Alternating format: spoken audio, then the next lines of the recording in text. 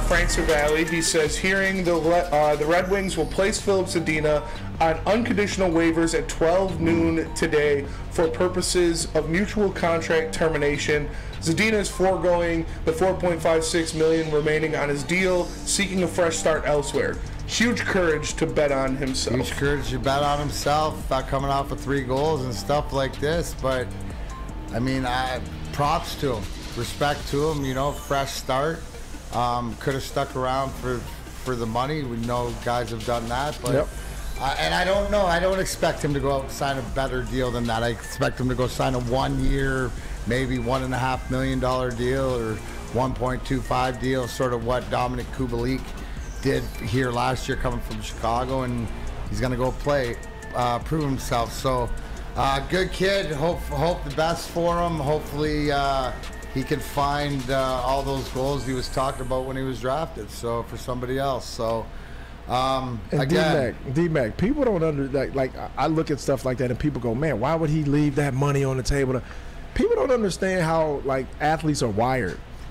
People don't. And competitive, and he's still got time to prove. So when was he drafted? He's only 4 or 5 years into the league, right? So yeah, he's still got 5. He's looking at, I can still make my money. Right. It's not at the end of his contract where it's like you're going to hang on. Right. Where you understand that, but no, the competitiveness, and you got to understand. And a lot of that tells whether you know him or not. As an athlete, looking across the barriers of sports to other athletes in other sports. When you see that, you have the same respect. Right. You sort of know what the guy's all about. And you know, injuries, just opportunity. That tells me that people are telling him, but he also believes in himself. And this is a guy, I'm a person back in 08 when I came, 07, 08 when I came back to the Wings to win the last cup.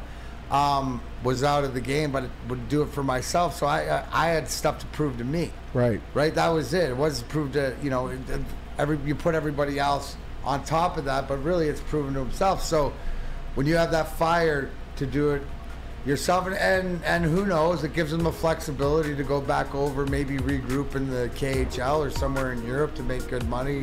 Right. He's Czechoslovakian. I know that Jaromir Jagr's got a league over there and stuff like this. So it obviously isn't about the money, and that's why when you talk about athletes, oh, it's only about money. No, it's everybody's different.